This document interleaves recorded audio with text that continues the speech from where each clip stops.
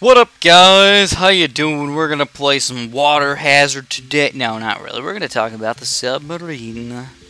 We're gonna go under the water in the submarine. So what's the submarine about? Well, it goes submarines all over the place. All right. So what is the submarine good for? What is he gonna be? What is he gonna do? Well, there's only, I don't know, the submarine's a little bit weird, because there's like a few things that are like good with the submarine, there's a few things that are kind of weird and bad with the submarine, but overall I think it's a pretty regularly even tower. And I'm going to explain all the nonsense having to do with the submarine, including the advanced intel nonsense that we all get confused about. So, I have to explain to you guys that this is my opinion, so if you don't like my opinion, I'm sorry, please go down in the comments and complain, because I love reading the comments where people complain. So, submarines. Alright, the 00 submarine. Is he useful? Absolutely not. He's very, very low amount of popping power. He can pop through only one balloon per shot, and he's just not good. So you got a few yellow balloons sneaking through here, just going to go right through the entire place. Submarine's going to be worthless. The good thing about the submarine is no matter what he is always heat-seeking.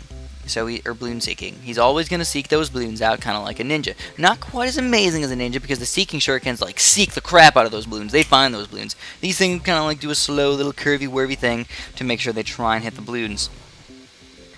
Then when you move up to the next upgrade here, let's do the left-sided upgrades first, because those are kind of weird, and then we'll go over the right-sided better upgrades at last.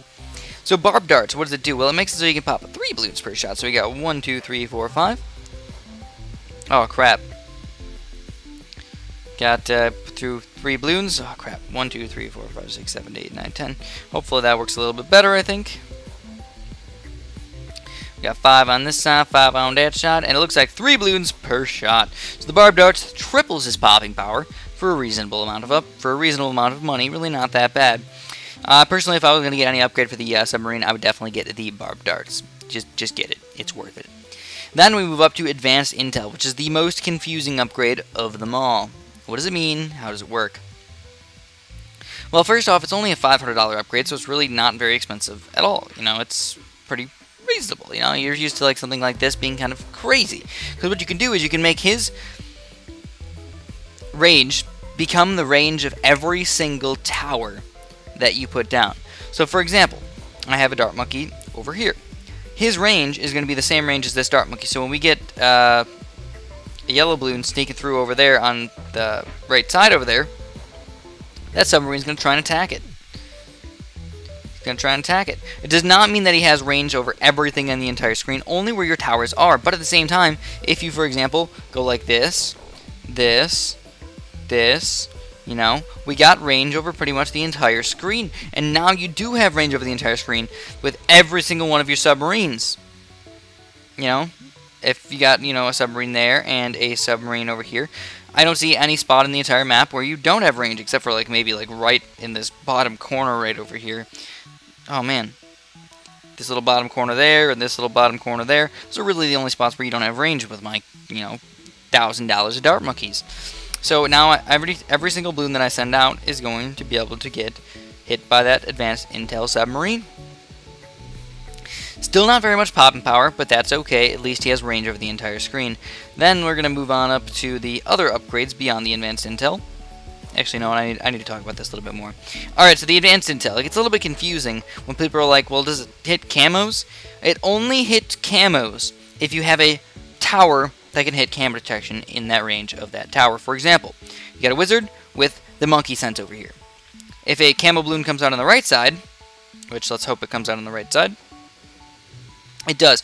It cannot be seen until you go by the wizard, or just not be seen at all. If it comes out on the left side, you're going to have both of your towers, including the submarine, attacking that camo. Now, camo leads are a different story. The wizard can pop the camo leads, but the submarine cannot. At the moment, at least. You cannot at the moment. You're going to have to get a higher level upgrade on the right side, which is really expensive to be able to pop camo leads. So that's probably the biggest weakness of his camo detection, is that camo lead weakness. Now also, this is kind of a weird upgrade, is the Submerge and Support. I don't really like it at all. I never recommend it. It's only $500, which makes it seem like it's an okay upgrade, but not really very good at all. First off, you have to put it in a spot where you're going to get a lot of range around your submarine. So, you know, you kind of have to plan ahead, and you'd want to get it in like a spot like this. And then what you do is submerge it. So it's kind of like a first strong, last thing. First long, close, strong, submerge. And you put it underneath there, and then look, you got his little green thing around him. Now the way this works is that only balloons that go over that little green thing right there are going to be quote-unquote decamoized. So let's send out some pinks in here. So you can tell it gets decamoized if it gets hit by that green thing right there. But other than that, if it does not get hit with the green thing, it doesn't even count as being decamoized. It's not in the range of that green circle. It's hit by that green little arm coming out of the submarine, which makes it kind of sad. It makes it even worse than it should be. Again, it's a $500 upgrade, so I understand, but it's not worth it. And also, it takes away his ability to attack. He doesn't attack these things anymore. It's terrible. I mean, it does help for Camel Lead popping power, because now we have... we can decamoize these leads, especially these slower balloons. We can easily decamoize them.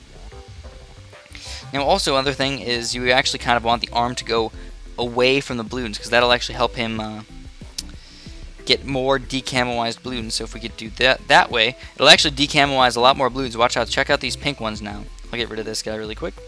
Check out these pink ones. They will all get decamoized by that submarine. It also does seem like it takes a little bit of time to get decamoized. It's not like an instantaneous, oh, it gets decamoized. No, it's like the radar has to like come back or something. I don't know how they worked it out, but that's like the way I think about it. It's like it takes time for it to happen. So submerge and support upgrade, no, it's not good. Now I don't even have this upgrade yet, but you can activate submerge using target option to detect camo, pop balloons, and reduce water tower cooldowns by 15%, and it does not stack. Is it effective? It's really cheap, but not really that effective. As you can tell, I don't use submarines enough to even have this upgrade yet. So, I mean, kind of like a Monkey Village type upgrade. It's more of a support tower than anything else. And we don't usually like support towers in this game. You know, we usually want to have attack towers. And if we already use a support tower, it's probably going to end up being a Monkey Village, not a submarine. So, submarine left-sided upgrades, they're like poop. I don't like them at all. I dislike them extremely. The first two upgrades are okay, but beyond that, no, I wouldn't recommend them, guys. Alright, now let's move on to the right-sided upgrades. These are more interesting. So you got twin guns. So first of all, you would probably want to get barbed darts because you're going to pop 3 balloons per shot, whereas twin guns is going to make you go from 1 to 2, and it's more expensive. So definitely not worth to get twin guns first, get barbed darts first, then get twin guns. Then we move up to the awesome upgrade, which is air burst darts. Check out this air burst darts versus these rainbows. Check them out, guys. There's going to be a lot of balloon poppages going around in here. Oh, I didn't upgrade the airburst darts yet. You can tell the airburst darts pops a lot of balloons. Is it amazing? No, but it is very good for the amount of money that you're spending. You're only spending $750 to get this much popping power.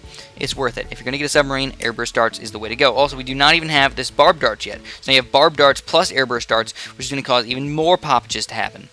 It's good. It's good. And again, they're all heat-seeking. They're all going to try and seek those balloons. Then we move up to ballistics missiles. So this is the only way you can pop camo leads if you do end up getting advanced intel with like some sort of, you know, camo detection tower in their range. You can do that with the ballistics missile. Other than that, ballistics missile is okay, but I really wouldn't say get it too much. I mean, it's okay versus these balloons, but versus Moabs, no. Now, on the other hand, though, you know what the good thing about this submarine is or this good thing about the missile is it is infinite range, so it automatically can go anywhere on the screen, which is kind of nice. You don't even need that advanced intel. You can just automatically seek it out and hit it. So that's the cool thing about that. Then, beyond that, we don't have the upgrade yet, but I can tell you what it does. It's an ability. All it does is it can instantaneously pop any balloon. That's all it does. Pretty darn expensive. I think it's about $15,000 or so. I think it's about $15,000. And you can just be like, oh, you know what? His Oh My God's popping out. Boom, first strike ability, dead. So it's that easy to defeat his Oh My God. It doesn't happen very often, but you can do it. Especially on level like 85 or like impoppable level 85, getting these first strike submarines. Awesome. Now at the same time, it does not need to be the first strike. It does not need to be like, oh, you hit a balloon before you hit it with his first strike ability. It doesn't work anymore. It's not like that. They're chillax about it. They're just like, as soon as it hits a balloon, instantaneously pops it. Whether it's a Oh My God, BFB, Moab, or any of those other crappy balloons in between, or anything below, it's going to pop that thing, and it's going to be pretty darn sweet. When you look at my submarine, you're thinking like, oh crap, he's really not that amazing. I don't know, people really love him in battles, which I'm going to talk about battles for just a few minutes, just because I feel like people really are interested in the submarine in battles because it's the newest tower. Do I think it's overpowered? No, I don't. I actually don't think it's overpowered. I think the submarines are actually not even the best thing to use by far. I think there's a lot of other better combinations in there, and the only thing that people think submarines are overpowered, or the only reason why people think submarines are overpowered, is because you can defeat regrow rainbows with them, and because you can use just like 6 submarines and then like a wizard or 2, and beat a lot of these rushes. But it does not mean that they're overpowered just because you can spam a single tower and still do pretty good, because they have a lot of weaknesses still. They're pretty darn expensive to get those upgrades. You have to build a lot of other towers around the map to be able to do those advanced intel things. Regrows, if you spend enough money, they still can get through these airburst darts. They're not impenetrable. They still can die from those. And Moabs and BFBs and oh my god, they're still not very good against them. Yeah, they're okay, but they're still not that great against them. And especially the balloons that pop out of them, they're not able to pop them. All those group balloons all close together like that, submarine just can't deal with them no matter what upgrade you get. Unless you magically somehow afford a first strike ability in battles. I don't think you would ever do that, but if you did, that'd be kind of sweet to like defeat a oh my god like that. Especially buy and sell it and buy and sell it and just get rid of those oh my gods. Oh man, that'd be epic. Straight up epic. So that's pretty much it for the submarines, guys. I mean, I don't have too much more to talk about. Overall, do I like the submarine? Yeah, I think the submarine's a pretty cool tower. I don't use him that often, but he's still interesting to use, and if I do use him, I can make him worthwhile. I can win a lot of games with him. So yeah, I think submarine's definitely a reasonable tower to use, but no, not overpowered and definitely not underpowered. Left-sided upgrade's not really worth it. Right-sided upgrade's definitely the way you want to go. And if you're gonna get a submarine, I recommend this is the submarine you want to go with. You want to get a barbed darts, advanced intel, twin gun, airburst tower. So a 2-2 submarine is the way to go with most submarines. You can get more stuff like the bullet 6 missile and stuff, but it's really not the best thing to do. He's got some explosions, but not as much pop and power as spamming a couple of these guys. And then usually if you want an advanced intel submarine like this, you want to get some other towers spread out throughout the map. Like I said, make sure your advanced intel is being used. You know, you can get couple low-level towers or just, you know, whatever the heck you want, spike factories and dart monkeys and glue gunners. Just make sure the entire map is covered up by this black stuff from your towers. And then you can do a lot more damage. For example, you guys saw the Moab earlier. And now look at this Moab. Look at this Moab, guys. This is one single submarine with a few little dart monkeys helping out. Look at that, we're going to take down some of these ceramics and stuff, and we're going to do a lot of damage to this guy. No, we're not going to beat it, but we did a lot of damage to it, and that's the key, guys. This 1-2-2 submarine did pretty much all that damage. And that is it for the submarine. So as always, thanks for watching, and have a super duper delicious day. Hey there guys, I'm Super John Bumbo, also known as Chris. Hopefully you enjoyed the videos. If you did, don't forget to subscribe, like, or favorite any of them that you want to. Also, we've got a bunch of other cool videos here if you want to check them out. We got just a random video, we got Bloons Monkey City, or if you want to check out random not series, those are personally my favorite videos to make. Also, we got a new channel here called Super Science, so if you haven't checked out any of my science videos and you just want to learn something, go ahead and check that out. Thanks for watching guys, and have a super duper delicious day.